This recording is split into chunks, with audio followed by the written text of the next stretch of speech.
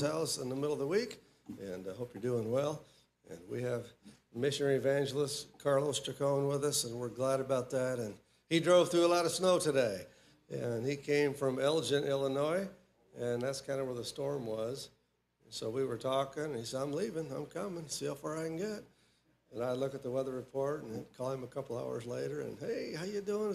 I'm still going. But he saw a lot of snow, but I'm glad he was willing to come, aren't you?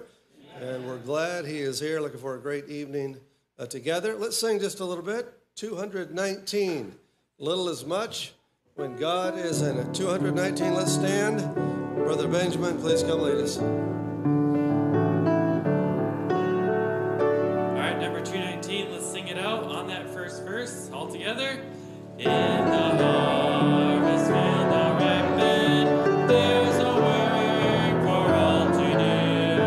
Hark, the voice of God is calling, to the harvest calling you. Little is much when God is in it, labor not for wealth or fame. There's a crown and you can win it if you go in Jesus' name. Does the place you're called to labor seem so small and little known? It is great if God is in it, and he'll not forget his own. Little is much when God is in it, labor not for wealth or fame. There's a crown and you can win it if you'll go in Jesus' name. Are you laid aside from service, body worn from toiling care? You can still be in the battle, in the sacred place of prayer. Little is much when God is in it, labor not for wealth or fame. There's a crown and you can win it if you go in Jesus' name. Do your best on the last. When the conflict here is ended and our race on earth is run, he will say, if we are faithful, welcome home, my child well done.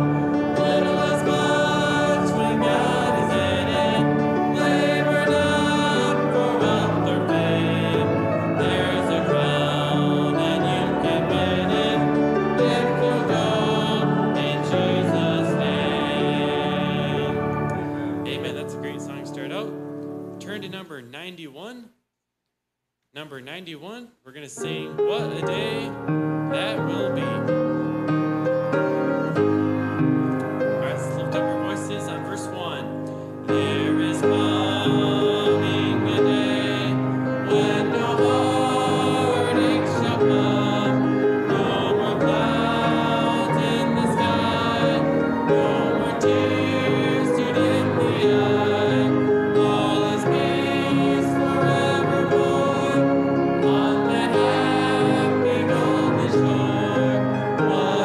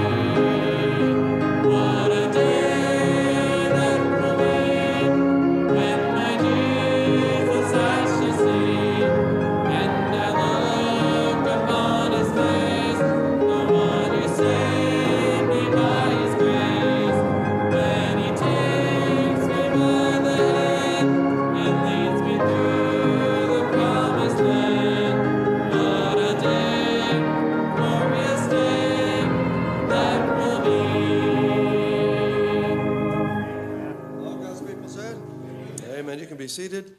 I'd like the girls to be ready to come now and sing a song for the Lord. And they're going to sing a song entitled, I Found It All. And when we found the Lord Jesus Christ, we did, didn't we? We found He who is everything. And so the girls are going to sing. Then I'll introduce Brother Carlos, and he'll have about a 4-minute video, and then we'll move on from there.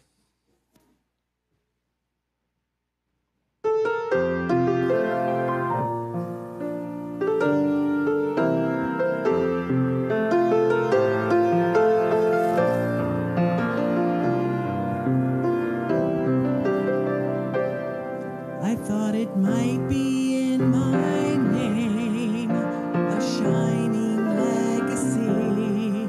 I thought it might be in a goal for success to follow me. I thought it might be in a plan to sail across the seas, but I didn't find what I really need.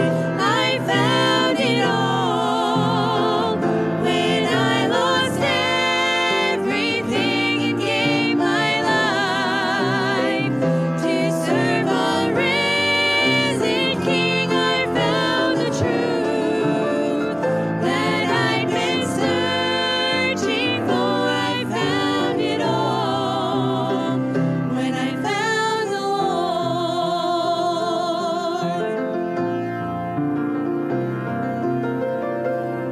I'm letting go of all my ways that I think are best for me. I'm laying down all my ideas of what I think my life should be. I'm leaving everything I am right at Jesus' feet, for it's here I find everything I need.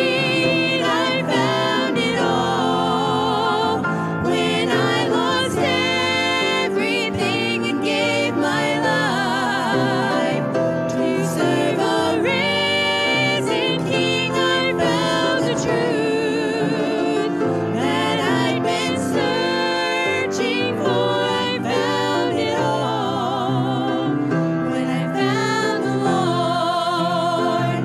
I found it all when I lost everything and gave my life to serve a risen King. I found the truth that I'd been searching for. I found it all when I found the Lord. I found it all when I found the Lord.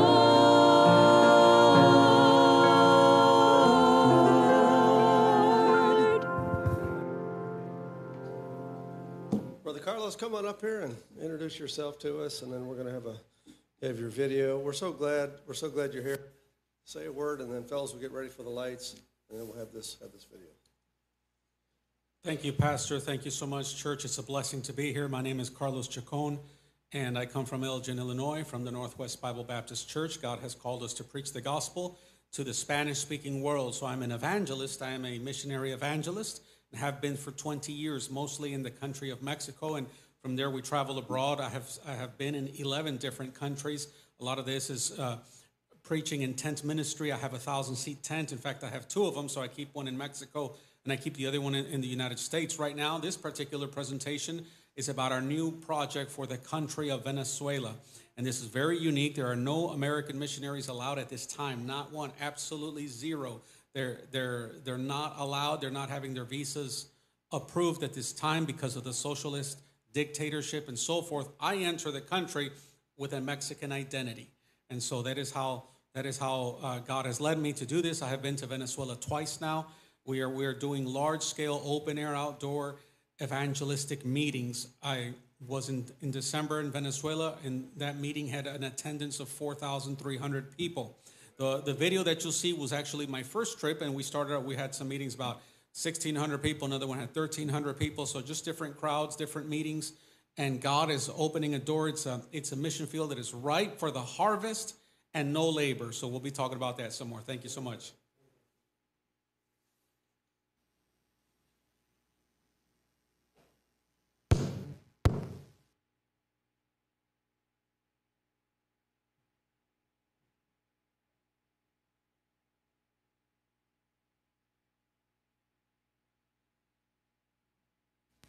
Chacon, missionary evangelist in the Spanish-speaking world. My sending church is Northwest Bible Baptist Church of Elgin, Illinois.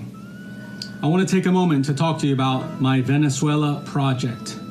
I am now targeting the country of Venezuela, where American citizens are having great difficulty entering the country because of the economic collapse, the inflation, the socialism, the starvation and hunger, and all of these things have brought about a crisis in the country. But God has given me an open door. As a Mexican citizen, I am able to enter Venezuela without a need to have a visa.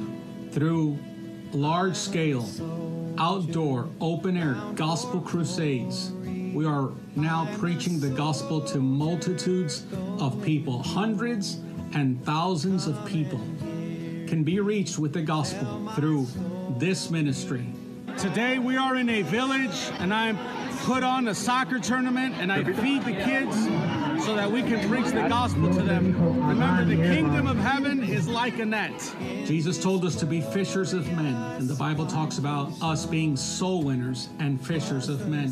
So I have a theme for my ministry. I call it Like a Net Gospel Crusades, because the kingdom of heaven is like a net. So I invite you to partner with me. We need your help. We need love offerings. We need support to be able to go and sponsor these meetings. My strategy is to partner with the nationals to support and finance their efforts, to come alongside and lead them in evangelism and missions and soul winning. Not only outreach, but also training in the churches, training workers and soul winners in the churches to leave a lasting effect in that country. A time where American missionaries cannot enter the country. So we must partner with the nationals and we must help them. So I invite you to partner with me that we might together work in a team effort, in a partnership to help reach people in Venezuela. I plan on targeting, my next trip will be to the Amazon region to minister and preach to the tribal groups. The Venezuelan national pastors want to take me to the Amazon region to preach to the tribal groups, the indigenous tribal groups, by preaching by an interpreter. So I need your help for this next upcoming trip. Venezuela is not the only country that I go to. I also preach in Mexico and other countries. This is a place where we need to cast the net to catch men. Jesus said to be fishers of men, and the kingdom of God is like a net. A lot of people sometimes can be skeptical about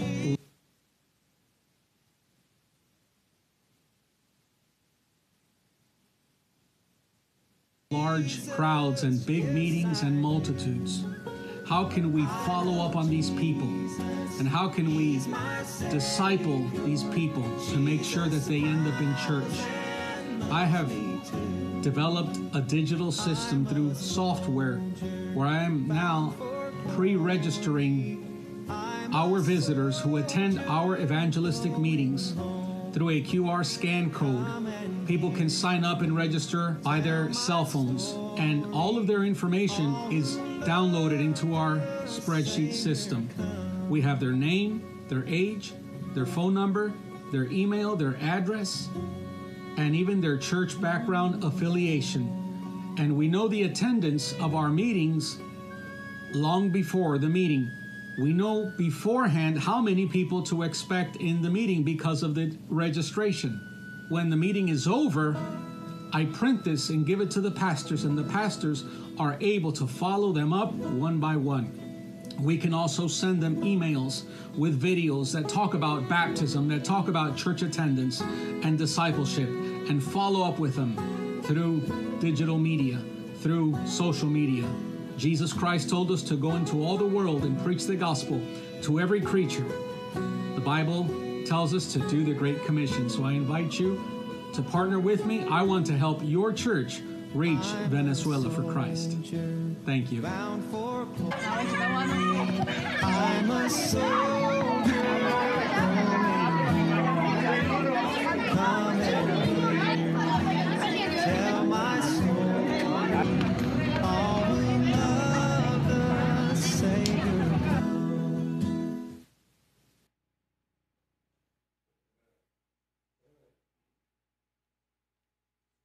I met Brother Carlos on the phone, and the pastor's prayer portal that prays together every morning. I think he was a guest of maybe Brother Jim Green one morning, and he just said, take your time and give us an update what's going on in Venezuela. And after I heard what's going on, he gave his phone number, and I texted him. I said, I want you to come to Michigan. I want you to come tell us what's going on. And so a Wednesday night was as soon as we could get him here. So he's here, and we're delighted about that. I've told him that we want to hear a lot. We like to hear what you've been doing. He told me a little bit about his testimony. I'd like you to share that. He's got some unique methods that he's doing that really is working very well. So I told him to take his time. We're in no hurry tonight. So Brother Carlos, come give us an update. Tell us what God has called you to do, and welcome to Black Lake Baptist. Thank you so much, Pastor. I appreciate it. What a blessing it is to be here, and I'm so glad. I'm going to ask you to turn in the Word of God, turn in your Bibles to Matthew chapter 9, and we'll look at a scripture, and we'll be talking about our ministry. I was born and raised in Chicago, Illinois area. My parents were immigrants. I come from Mexico. My mother is Mexican, and so I always grew up in Illinois in the United States as a Hispanic American person. And at the age of 15, I was saved. I was a bus kid. I was a teen bus kid at our church. The soul winners came to the streets. This was inner city street gang, neighborhood street gang culture that I was involved in and so forth, and just in the streets. And soul winners came and reached us with the gospel. So at a young age, I started going to church by myself as a teenager. And from then on, I felt God called me to preach, and my church took me in, my pastor, and began to help me, develop me, and disciple me, and prepare me for God's calling for my life. So I went to Christian high school at our church and also attended Bible College, Providence Baptist College, graduated in 2001, and launched out ever since. That was the same year that I was married, and my wife and I have been 20 years now serving God, preaching in the churches and in Mexico and doing tent evangelism. I traveled with evangelist Joe Boyd for 3 years, and he's with the Lord now, but I traveled with him in 1995, 1996, also in later years in 2003, he came to Mexico with me, and we were doing tent evangelism. I inherited his tent. He gave me his tent, so he's with the Lord. But I have these tents and all this ministry in Mexico. I have several videos in my YouTube channel that talk about specifically, just one talks about the tent ministry, another talks about village missions that we've done in Mexico, another one talks about this presentation, and the other one, if you want to see about the Amazon, I have a whole video just for the Amazon, which was recent in that one. You've got to go see it. Go home tonight and see it. And it talks about the villages, the tribal villages. We preach by an interpreter. In a 2-week stretch, we preached over 6,000 people, just because there's so many people. In one village, 800 people, another one, 700 people. In the big meeting, we had 4,000 people. And I'm talking about people walking 2 days through the jungle to get to the meeting. No missionaries, no American support right now there. So they are, the word is spreading about, they know that I come from the United States, and I go there with a Mexican identity and so forth. And I want you to see Matthew chapter 9. Please look at the Word of God. Matthew chapter 9, and the Bible tells us in verse 37, Matthew 9:37, then saith he unto his disciples, the harvest truly is plenteous, but the laborers are few. Pray ye therefore the Lord of the harvest that he will send forth laborers into his harvest. So I share this with churches and talk about the harvest, reaping the harvest. Let's pray for a moment. Lord, thank you so much for this time. This Bible study time and missionary presentation. Bless tonight. Speak to our hearts. Challenge us to do more here at home and abroad. And we pray in Jesus' name. Amen. Reaping the harvest. The Bible talks about, the Lord said, the harvest truly is plenteous, but the laborers are few. Do you know American missionaries have been in Venezuela and even the Spanish countries in Mexico over 150 years? So American missionaries have been to South America and Central America and Mexico A lot of American missionaries have done pioneer work and gone there and carved it out, if you will, and trained pastors, start churches, built churches. I want you to notice something that I like to talk about for a moment here in 1 Corinthians chapter 3. Please notice the scripture, 1 Corinthians chapter 3. And behind my ministry presentation is certainly I like to back it up with scripture to understand it's a biblical philosophy that we embrace and so forth. 1 Corinthians chapter 3, the Bible says, verse 6, 1 Corinthians 3:6, and we'll move quickly. The Bible says, Paul said, I have planted, Apollos watered, but God gave the increase. So it says, so then neither is he that planteth anything, neither he that watereth, but God that giveth the increase. So notice, please, the distinction. There is a distinction of how some men, God uses them to be a planter. We call that sometimes a church planter, a traditional missionary who will plant church. I have been a church planter. I've started 3 churches, 2 village churches in Mexico and one Spanish independent Baptist church in Illinois. And so I'm familiar with church planting. And the Bible talks about a unique particular ministry that Paul was doing also, that he said, I have planted. And he said, Apollos somebody else. He's a different kind of preacher. He said, we're on the same page. We're working for the same purpose. But he said, he waters the plant.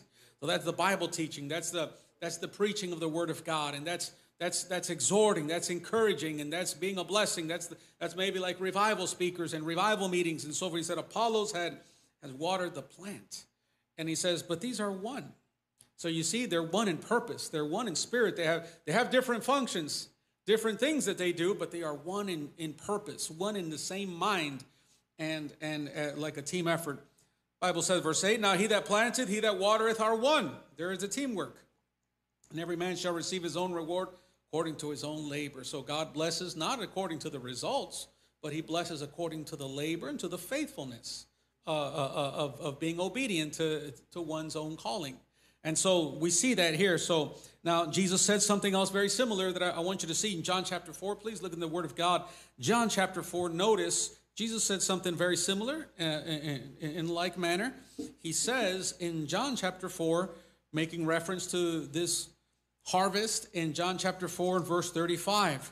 I want you to notice in John 4:35, Jesus said, say not ye, there are yet 4 months, and then cometh harvest. Behold, I say unto you, lift up your eyes and look on the fields, for they are white already to harvest. And he that reapeth receiveth wages, and gathereth fruit unto life eternal, that both he that soweth and he that reapeth may rejoice together. Notice the distinction.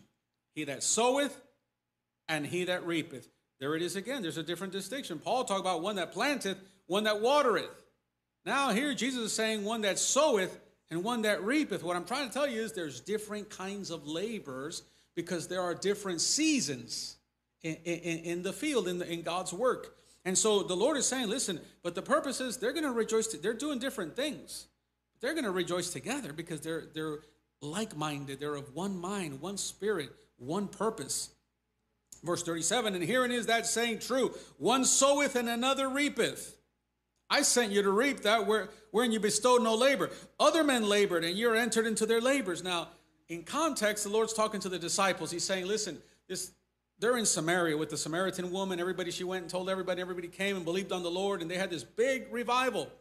The Samaritan people believed on the Lord, and they asked him to stay. That he stayed for 2 days, the Bible says. They believed on him.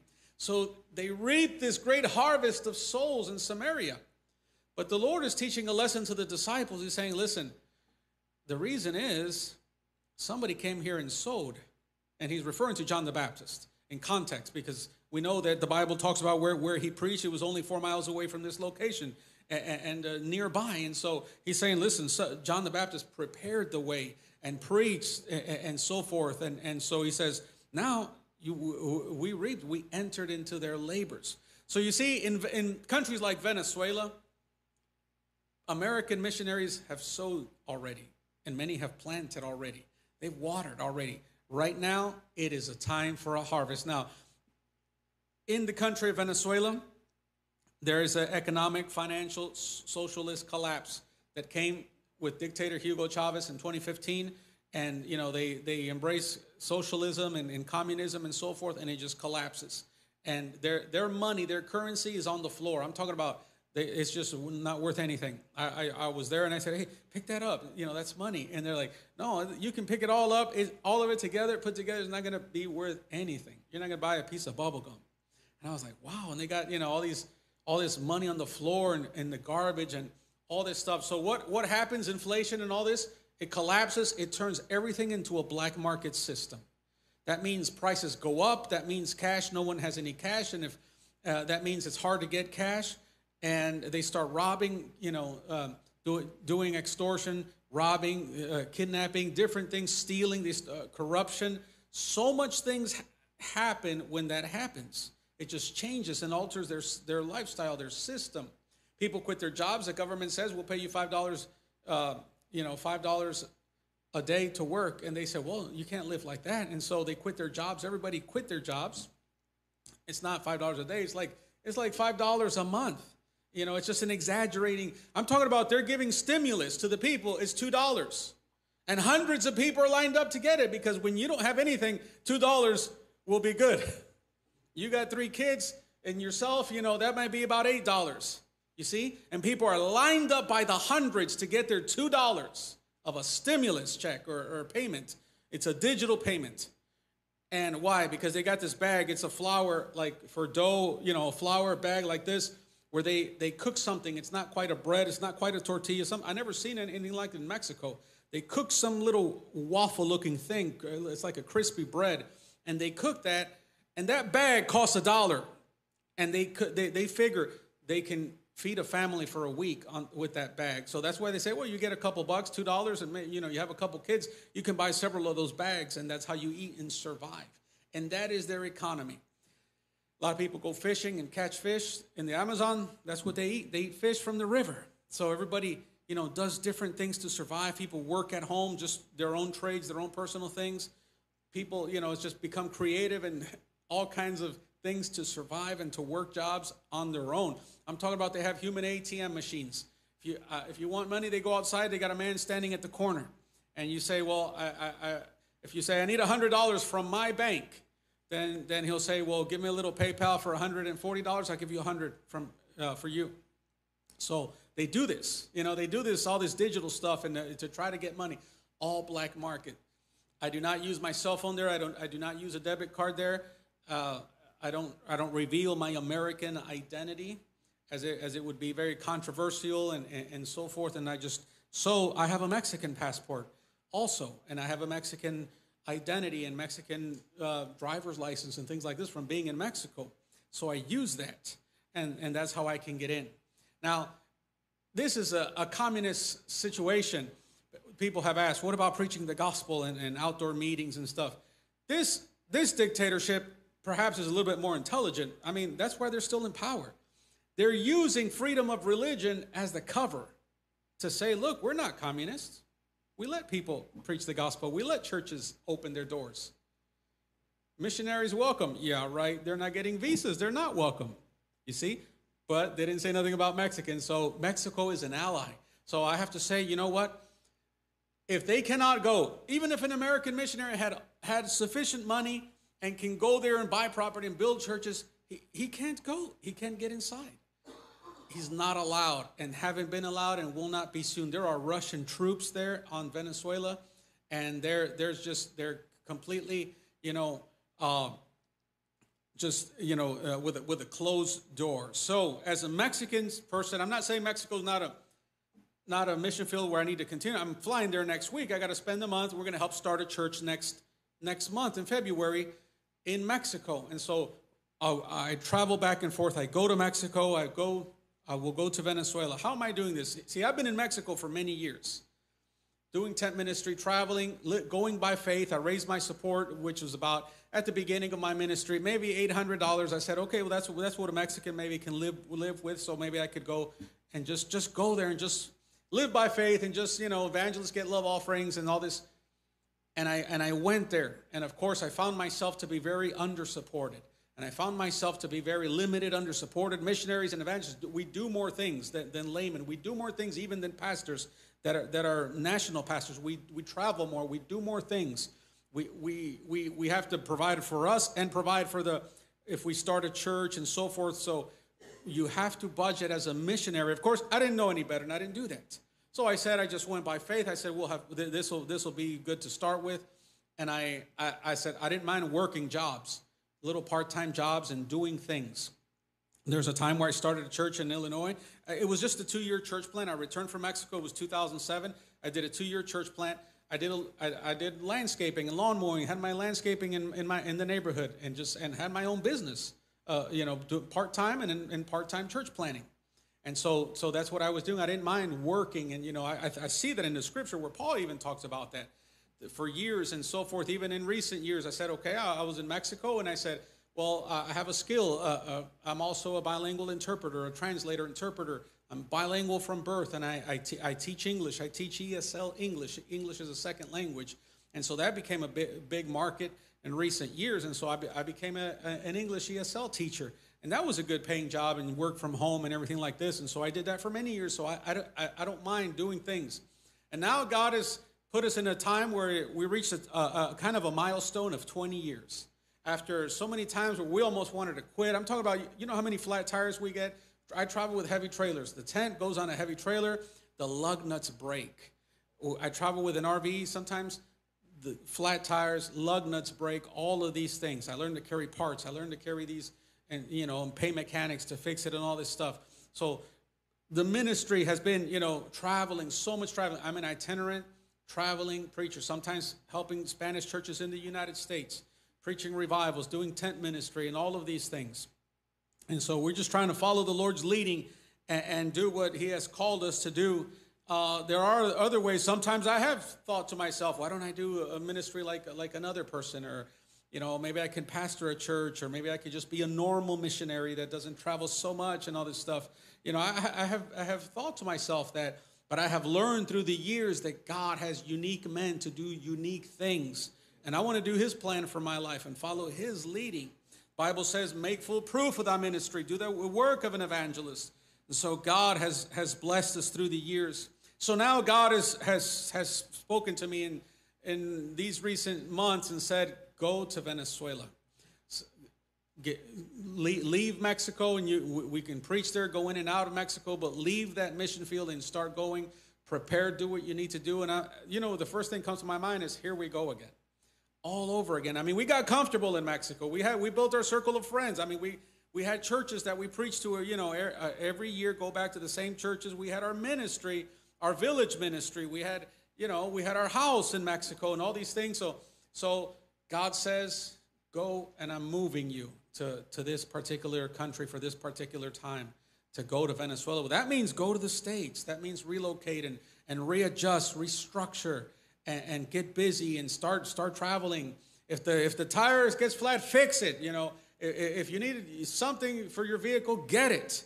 Get tools, get parts, but do what God wants you to do. See, the test of character is what it takes to quit. And we want to keep going. And so the Lord has, in Mexico, there's drug cartels. There's this started in 2006, really got bad 2010. 2012, the Mexican president, Felipe Calderon, came here to the White House, spoke during the Obama era and talked about how you shouldn't have guns and all this stuff. When over there, we're having a massacre. More people died in Mexico than the Iraq war. All the years put together, just 1 year in Mexico. And we cross the border in Texas all the time and see all this, see the corruption, get pulled over by state troopers. They say, see, I had American plates on my vehicle. The Mexican state trooper, they call him a federale. He'll pull me over and say, listen, you have to pay your tax, your toll to us so that you can pass here. How much are you going to give us? And all this stuff. And, just corruption, just crime. I learned to talk my way out of it.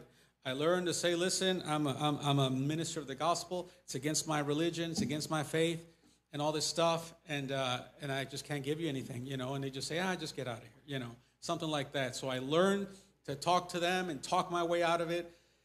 And so much stuff happens. I put gas in a gas station next to the drug cartel people, which is usually a truck with men, 6 or 7 men with guns. They're not allowed to have guns in Mexico, but they got the cartel guys have guns. So we're putting gas and sitting here looking at each other and say, well, no wonder nobody's here. It's by itself. We're by ourselves because the cartel's here, And so you just kind of go away, drive away, just quietly and so forth. They're real nice. If you don't do nothing to them, they don't do anything to you. You know, they only kill each other and all this stuff. You know, but all these things, the cartels. Listen, I was behind talking about. You know, I came on the radio today. I spoke on your radio in Holland, Michigan. I called in, and somebody was talking about, what do you call it, Family Life Radio or something, 91.7.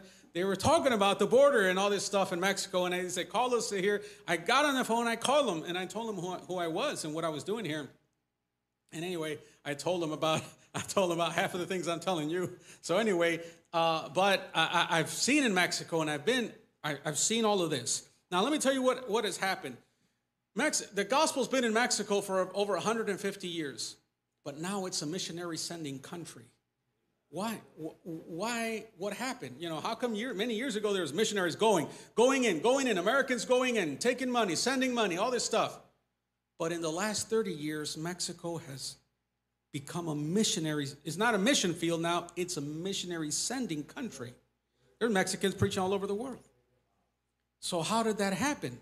Well, I'll tell you why. The reason is, the American missionaries of the 1980s went from here, from the 1970s of America, that storefront era, that soul winning, that from a parking lot, build a church, that soul winning era, the bus ministry era, all this stuff. Those missionaries went to Mexico, and they said, you could do this. You could carve out a work for God. You have the same God, and the gospel has power in Spanish, just like in English, and everything. And the message caught on. We're talking about training the nationals, telling the national Mexican pastors and saying, listen, you can do this too. You don't have to just be on the receiving end. You can also do a work for God and grow your churches and train your own preacher boys and send out your own missionaries. Well, the message caught on, and that's what happened. So we see, I'm a younger generation that sees this and sees, wow, look at all these churches in Mexico. They're growing and they're on fire for God. And look at all these missionaries going out. Well, there's other countries where we need to go and repeat this process. Do the same thing. How? By motivating the nationals. So now I go to Venezuela. Not only do we do large-scale evangelism and outdoor meetings, but I tell the pastors, I say, look, pastors, come with me. Let's do this. I'm going to help your churches. I sponsor and I finance these meetings. They don't have any money whatsoever to do anything. So I raise the money. And a couple, $5,000 or $6,000, I'll raise it in 2 months or so, and then I'll go and spend it over there in 2 or 3 weeks just preaching the gospel, just outdoor evangelistic meetings. But the pastors come with me, and I don't take a team. People say, you take a missionary team? No, I go by myself alone. I make the churches, I train them, I use them to be the missionary team because they're the ones that are going to stay. So by following me around, doing everything I'm talking about, we take loudspeakers and we go to the marketplace and we go do this and we go put on a soccer game over here. We go over here and we gather, hundreds of people to preach the gospel. And then after 2.5 weeks of that, then we close out with a pastor's training conference, 2 days or so. And I pay for that. I provide meals and food and so forth. And I tell them, get the pastors in here, all the preachers. But not only do they hear the teaching, they were with us for the 2 weeks that I was there. The message catches on. It's something that catches on. They see it, they hear it, they see it, and they say, that's true, that's what we need to do. Our churches have been asleep. Our churches have been discouraged. It's like the Great Depression or something. But this is a perfect time to reap the harvest. Everybody's at home. Nobody's working jobs. Everybody's at home in Venezuela. They're at home. They're in front of their houses. They're not doing anything. Over 5 million people from Venezuela have migrated outside the country. And they're working and sending them money. So that's how a lot of people are surviving. And so a lot of people are just at home doing nothing. So this is a good time for the churches when they go out and visit and invite people. They're going to find people home all the time in every house. And that's why they say, look, there's a meeting, come. There's a soccer game, come. And they'll come. So this is a harvest mission field, ripe for the harvest. And not one American missionary that's there. Now, I keep saying that. I say there's no missionaries, 0 missionaries. Well, in this last trip, I found one. I found one American missionary. Do you know where I found him? Hiding in the jungle. Hiding in the jungle. And that's where he is. Now, he's not even an independent Baptist. He's a New Tribes Missions missionary. So he's not even an independent Baptist, but he's an American hiding in the jungle, preaching, ministering to his tribal church. So at least he's preaching the gospel. And so, but independent Baptists of our kind of churches that are like-minded, zero, not one. And so I guess my question or my challenge is, how can I not go? How can I not go? If I can go and Americans cannot go, how can I not go to this country and go using stealth, going under the radar, going there and using and trying to exhort and encourage to say, Venezuelans, listen, get on fire for God. You know, the Bible calls that exhortation, the spiritual gift of exhortation. And we need to do that. We need to get them on fire. That's what happened in Mexico. It worked. It caught on in Mexico. It worked. So now in Venezuela, we can go there and say, listen, this is what happened in Mexico. Why don't you guys get on fire for God? And let me tell you something, their spirits are up. They're not with some victim attitude. They're not, being somebody, that's like a victim. Their spirits are up. They're thankful. They're appreciative of American missionaries and foreigners and visitors coming to help them. They know they're in a crisis. Listen, they got to sleep in the gas station sometimes a night or two to get gas. The line is 300 cars. I saw it. And I'm talking about, I saw the wives take a sandwich to the husband. Another one, because they can't lose their place in line. They got to keep their place in line. I saw where some men get in the line, spend 2 days in this long line. They finally get there, and they only get 40 liters of gas. They don't get the full tank, just 40 liters per person. They get it, and then they go home. Incredible. I'm talking about, we had some bus captains because we use buses for this. They're around at the 11th hour. I mean, we're almost going to get done, but this is when we need help the most. I want to share this with you. If we do not reap the harvest, the sowing, the planting, the watering becomes meaningless. It's meaningless. That'd be silly for a farmer to plant, sow, cultivate, water, everything, grow the crops. Harvest season comes, go to another field and start over. That'd be silly. See, we got to reap the harvest. We got to finish the job. It is an all-encompassing work. And the Lord, if you remember that parable, he pays them. Your labor and your everything that you did, it was going to be unfinished, and that's no good. That's no good. The job has to get done. It's like in Mexico, they build houses. One man can build a house, one or two men, blocks and bricks, cement work. They can build a little house, maybe take them a month or two, but they can do it, just one or two men working. But at the time of pouring that roof, it's a cement roof with wooden beams and like a mesh type net. So, they pour this cement and so forth. They got to have all the neighbors. They got to have every man they can get because it's got to be done all at the same time. It's got to be done just right, and it's got to every helping hand. They need it. So the neighbors come because they know when it's their turn, they're going to have all the neighbors helping them. So they pour the roof. That's when they need the help the most. You can't have a house that doesn't have a roof and say, well, it's 90% finished. So live in it, only enjoy it 90% of the time. You're not gonna be able to live in a house like that. It's got to be finished. The job has to be finished. In like manner, the harvest has to be reaped. Otherwise, we're not finishing the job. So this is the project that we have. I have challenged myself. God has told me, get on the road, go to the United States again, and start traveling, raise this money. And of course, I have said to myself, Lord, but I've never done this and had these, we raise love offerings, little love offerings and things, and go to Mexico. And I've worked jobs. Sometimes I say I'm going to get my tax return. Maybe I can have a good meeting. In years past, I'll finally get a good, check or something like that. But God has said, have not I sent thee? Have not I called thee? This is my work. This is my harvest mission field. God's more in. You get the stadium. I'll bring the bait. And together we'll work from home digitally. We'll work with advertising. We'll do a mass campaign to invite people, to bring people, to register people. And we'll have it all set up. And when we preach, you have to understand it's all day. They'll hear the gospel 3 or 4 times, not just one time. Because we start in the morning, and then that's why we feed them and have a lunch so they can stay and hear more preaching. And I let them preach. I preach it myself, and then I tell the pastor, okay, now you preach and so forth. And they catch the vision, and they get the idea. The pastors said something, one of the pastors' meetings. They gave me this hat. You saw the video, had a Chicago Bears hat, and they said, Brother Carlos, we saw you wearing that hat the whole time. We don't really know that symbol around here. We don't know what that is. But we bought and it's funny, I gave them money for the budget. It said, with your money that you gave us, we bought you a small gift. It's just a token of kindness. We bought you a small gift. and they bought me a cap, a hat, but it had the country, logo of Venezuela with a net over it. You know what that tells me? That they got the message. We need to cast the net over that country right now and go. It's a closed door, but I'm somebody that's a fisherman. My fishing boat, we got clearance. We can get in there and cast a big net. I wonder if maybe there would be some questions. Feel free to ask anything. You can raise your hand, and we can talk about our ministry. It could be about Mexico, about Venezuela, or our ministry, my family, anything. If you have any questions, this will be a good time that maybe somebody could raise their hand or ask a question. Besides the monthly support you're trying to get, are you trying to gain a certain amount to go, 5,000, 10,000, or whatever you gain, you go and use and come back? Yes, sir.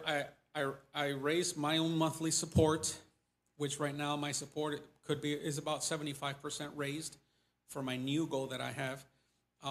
But I do raise for what I call a project, or it's the Venezuela ministry. This is close to $6,000. That covers my travel expenses, and basically it covers like a stadium meeting and a couple other smaller spontaneous meetings that will have hundreds of people to. And I like to do things for the pastors to help their churches, to be a blessing to them. Sometimes I give even the pastors a small love offering. I bought tires for a bus. In this last trip, I bought the tires had a wire, so that was a church bus. We bought tires for it. It cost us about $700. And so different things, I like to raise money to go over there and spend it. Now, the tribal village pastors there, they had a meeting with me, about 20 pastors. They had a translator. They don't talk Spanish. And they had a petition. They wrote it. They gave me a written petition. They said, Brother Carlos, we had American missionaries here that helped us and used to help us, but it's been 6-7 years. They're gone. We're alone. If you can help us. And they had a list of needs. We're talking about guitars for music, for special music, little electrical pianos, just little things, maybe a PA system, maybe little things. They're translating the Bible into their dialect. They don't have a way to print that Bible, but they have an app, and through a young man, through software, through a computer with an internet, connection, they are translating the Bible, and they have that app on their cell phones. So they just don't have a way to print it or anywhere to print it, but they have that. So they're working on that, and they said, Brother Carlos, this is what we're doing when we don't have anybody to help us. And I just tell them, pray. I'm like you. I'm by faith. Just pray and communicate this to the churches and so forth. Yes, sir. So I raised my project to sponsor these meetings. My next location is picked out. I'm going with a Mexican missionary who's in Venezuela, and he's a Mexican pastor doing a great job. And so I have him picked out to go next. And we have like 2 more in line after that, but I got to take it one at a time. So my time frame is about 2 months. So a lot of people will say, Brother Carlos, so you're in the States then, you only go for 2 weeks, come back for 2 months. I did the math. I preached to more people in a 2-week stretch, going twice than I did in a whole year.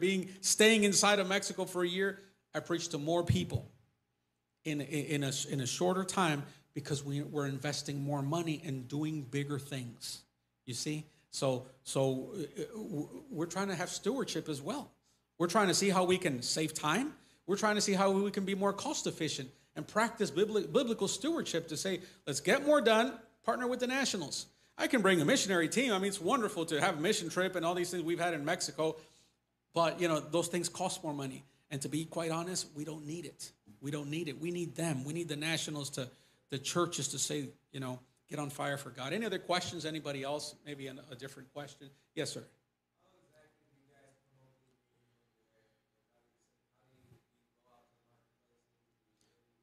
First, I asked the pastors, find me the location, send me pictures through messages and so forth, through emails. Send me pictures. I want to pick out the location. It's got to have houses around it. It's got to have places where people can sit, or if we're going to rent chairs. So I tell the pastors, go take a picture, because they don't know how, but I know how to have the meeting. So I send me the pictures, and then I'll pick one out.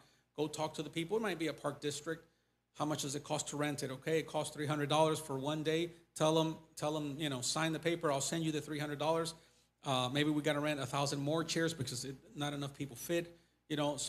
So I talk the pastors through it. I tell them what to do. I send them the money to do it. And then once the date is on the calendar and the stadium is secure or the location, then we start doing through digital media. And we put in motion this registration that I talked about in the video.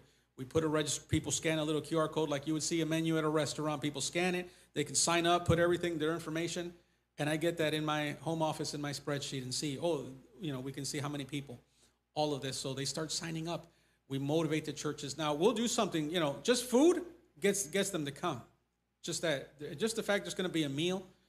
But I got to tell you something. Some of these promotions, like playing soccer with the kids and everything, it makes them feel loved. Just giving them food, they come and say thank you for the food. You see? So it makes them feel loved, and that's a big thing. That's part of the method to preach the gospel to them. The word is tender, makes a tender heart, and it builds a relationship with them. So that's how I plan and prepare the meetings. Anybody else have another question? Yes, sir.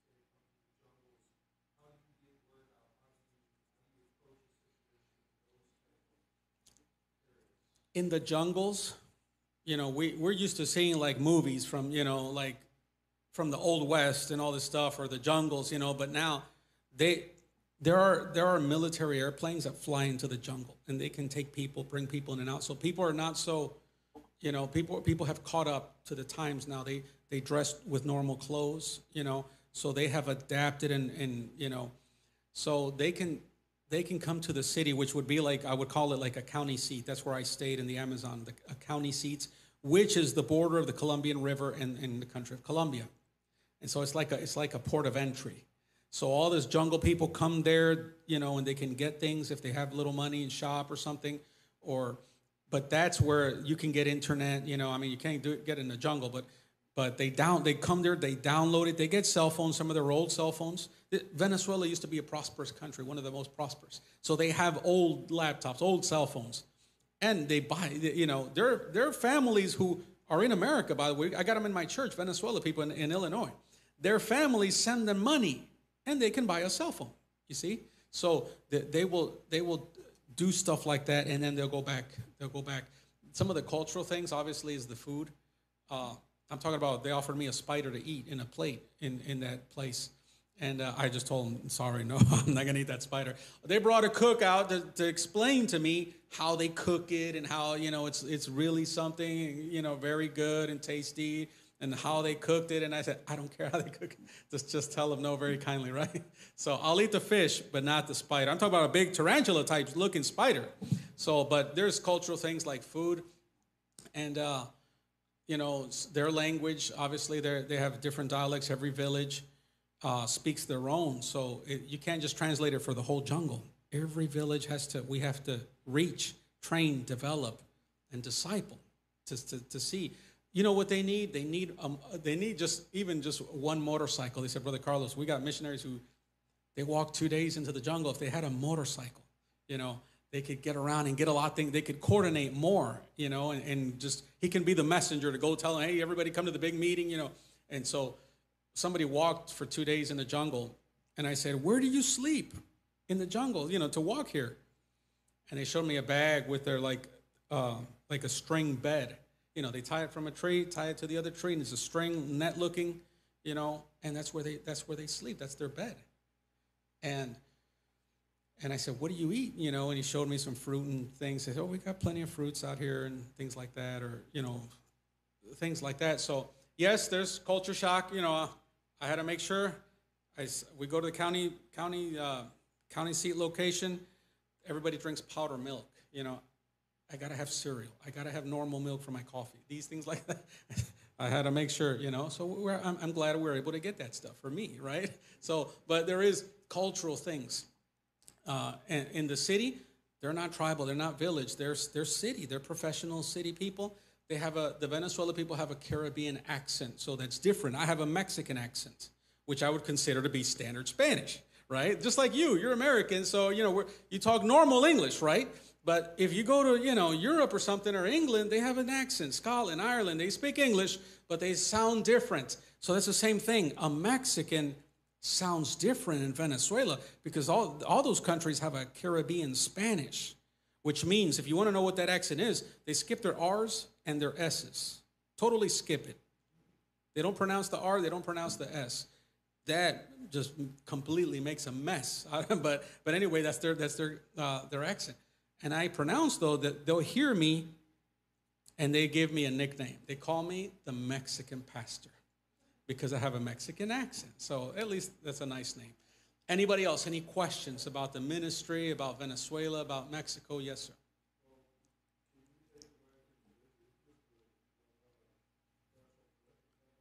Not inside Venezuela. You can go as far as the Colombian River and watch from the river and wait for us, but you cannot go.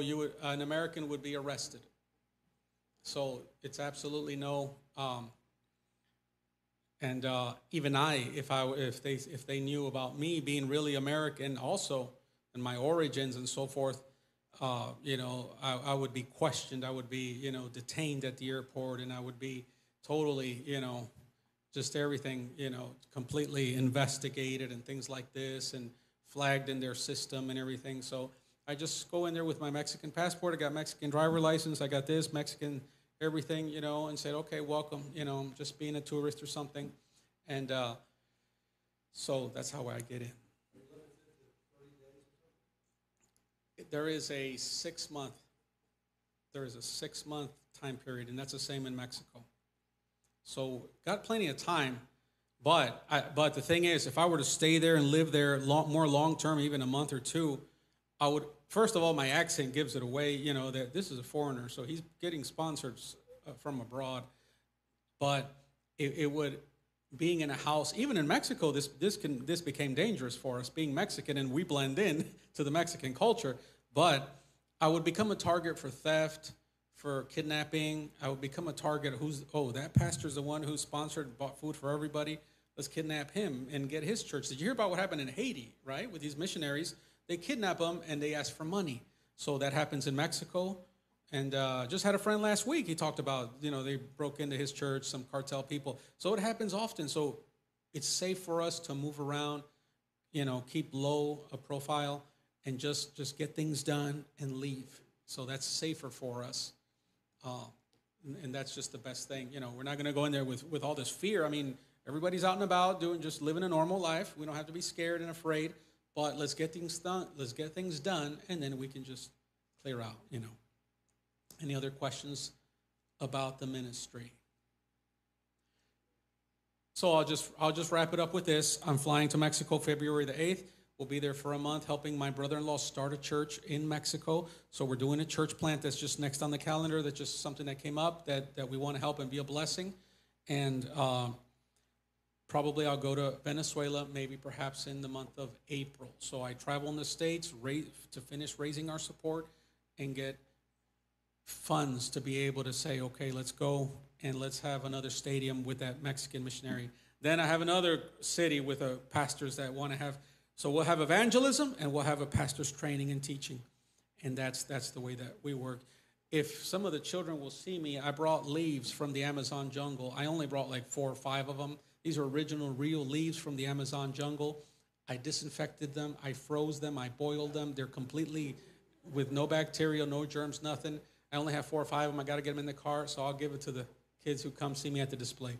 Thank you so much. God bless you.